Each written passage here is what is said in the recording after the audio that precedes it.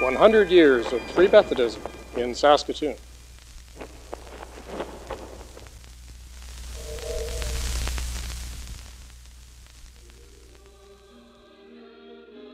In 1961, as the Saskatoon Free Methodist Church at East Lake in Maine grew in numbers, it became apparent that expansion was necessary. Under the guidance of Pastor Paul Buffum, the church began to look at a new area of the city in which to fulfill its mission. The community of Greystone Heights was new, and there were no churches in the area. It was decided to rent the Greystone Heights School and begin to hold Sunday school and morning church there, while still holding evening services and weekly meetings at East Lake. In 1963, a lot became available for purchase at the corner of Bateman Crescent and Main Street. Plans were drawn for construction of a new church building, and members of the congregation provided the majority of the labor. The building was completed in late 1964. At that time, the name of the church was changed to the Greystone Heights Free Methodist Church. Christian Youth Crusaders, Free Methodist Youth, and college and career groups thrived as the church expanded. In August of 1975, Pastor Les and Peggy Krober arrived from St. Louis, Missouri, to lead the church. We are Les and Peggy Krober, who served Lakeview Church from 1975 to 1983. 45 years ago, we came from St. Louis, Missouri, because we believed that it was God's providential leading. Let me explain. Canadian Bishop Don Bastian had been my pastor throughout high school and college. He knew us well. He said, "Saskatoon Greystone Heights Church would be a good match with you and Peggy as pastor."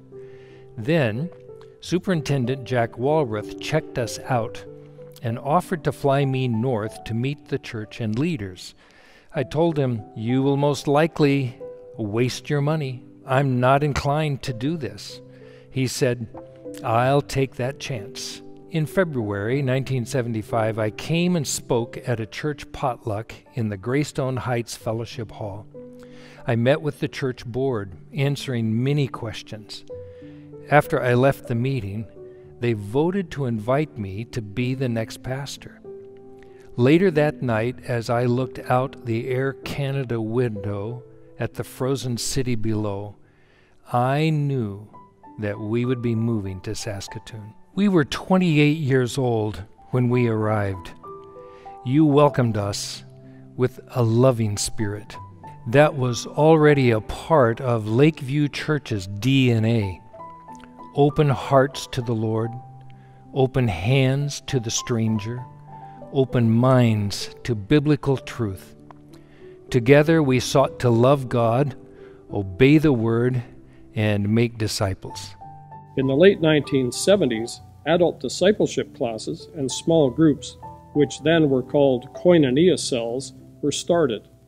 Midweek prayer meetings transitioned into Wednesday evening family nights, where everyone met for a meal in the fellowship hall, followed by age-level activities for kids, plus choir practice for 30 to 40 adults. Geraldine Hindmarsh, the choir director in the early 70s, recalls some of the early musical performances called Come Together and I'm Here, God's Here, Now We Can Start.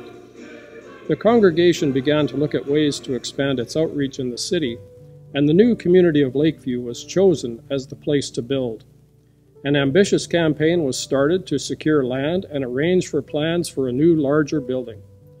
We must mention that there were several dozen couples who were fully engaged in the ministry of Christ at Greystone Heights.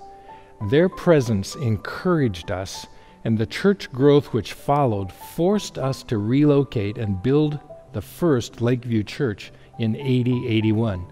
It tripled our space and prepared for the arrival of Pastor Glenn and Nancy Teal. Most importantly, it bonded us together in renewed commitment to the making of disciples.